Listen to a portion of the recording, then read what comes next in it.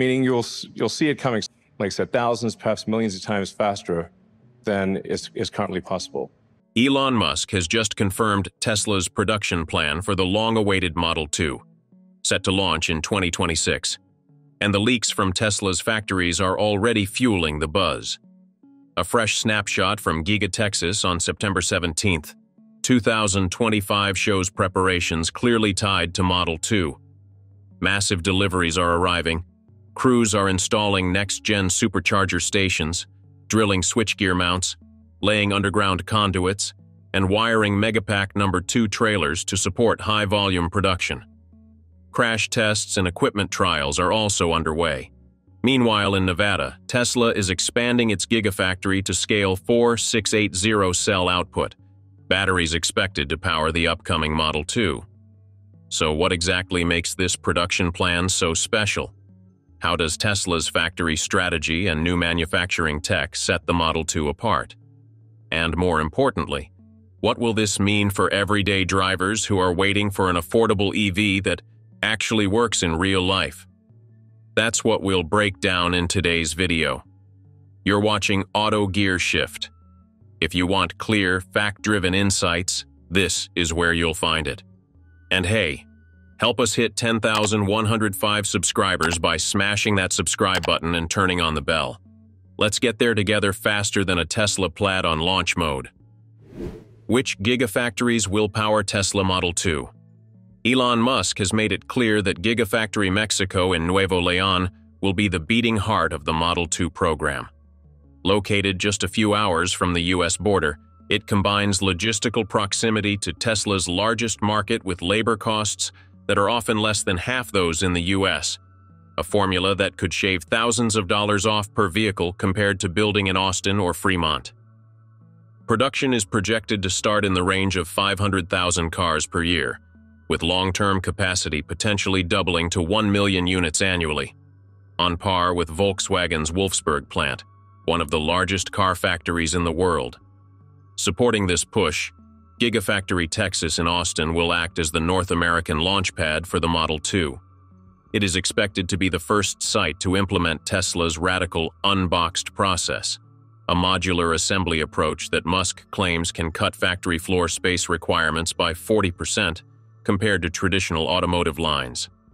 While Austin won't match Mexico's eventual output, it will serve as the test bed before the new process scales globally. Meanwhile, Gigafactory Nevada is undergoing a $3.6 billion expansion that Tesla says will add 3,000 new jobs and 2 massive facilities.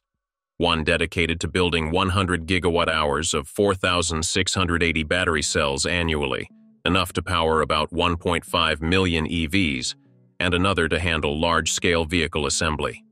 Since 2014, Tesla has already invested $6.2 billion in Nevada and hired over 11,000 people, and this expansion cements its role as one of the company's cornerstone suppliers of energy storage.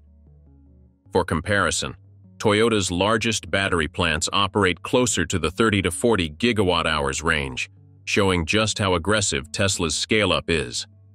Outside North America, Tesla is expected to localize Model 2 production after 2027 at Gigafactory Berlin and Shanghai. Berlin has already shown strong momentum, with factory head André Thierig confirming in a German press interview that sales have been robust enough to justify raising Q3 and Q4 production targets. Giga Berlin currently exports vehicles to more than 30 countries, even reaching Canada, and further ramp-ups will give Tesla a low-cost gateway into Europe. Similarly, Giga Shanghai, which in 2024 produced over 900,000 vehicles, will be well-positioned to handle Asia-Pacific demand once localized Model 2 tooling is introduced. Put together, this network of plants, Mexico, Texas, Nevada, Berlin, and Shanghai, could give Tesla more than 2.5 million units of annual Model 2 capacity by the late 2020s, a figure that would rival the total yearly output of established giants like Ford or Hyundai. So here's a quick question for you. If you had to choose, which Gigafactory do you think will have the bigger impact on the Model 2? Comment the name down below. Could it be Mexico, Nevada, or another factory? Tell us why in the comments. Also, we've got more videos covering every angle of the Model 2's production and future features. Check them out on our channel if you're curious. When will Model 2 actually hit the market? And how big could the launch be? Elon Musk has committed to 2026 as the start of production for Tesla's long-promised $25,000 Model 2. And the timeline is now backed by hard construction evidence at Tesla's newest plants. Gigafactory Mexico in Nuevo León is designed as the global hub, and early estimates suggest that once the lines are operational, it could push out between 250,000 and 500,000 units in its first year. For context, that's more than Ford managed with the Mustang Mach-E since its 2020 launch, and it's nearly equal to Volkswagen's entire global EV volume in 2024. If Tesla clears the mid-range target of 500,000 vehicles, the Model 2 alone would outsell every other electric model currently on the market. Texas will be the second pillar, though its role in 2026 will be more measured. Industry trackers expect Austin to ship fewer than 100,000 Model 2s in the first year, focused almost entirely on the US market. The key here isn't raw volume, but the debut of Tesla's new unboxed process, a modular production system meant to cut assembly time in half compared to the Model 3 and Model Y lines. If the system proves successful, Tesla can double throughput without proportionally increasing factory size, which would put enormous pressure on rivals who still rely on conventional linear assembly. By 2027 or 2028, Tesla's expansion curve steepens. With Mexico and Texas both scaling toward maximum capacity, combined output could realistically hit 1 million vehicles annually.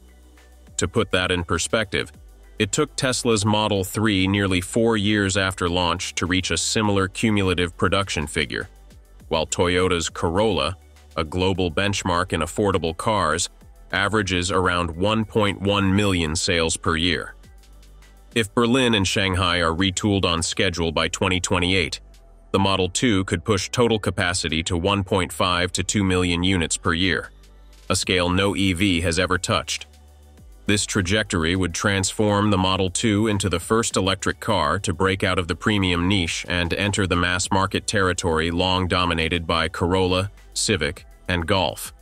It would also mark a turning point for Tesla itself, moving from a company selling just over 1.8 million cars in 2023 to potentially more than doubling that figure within a single model cycle.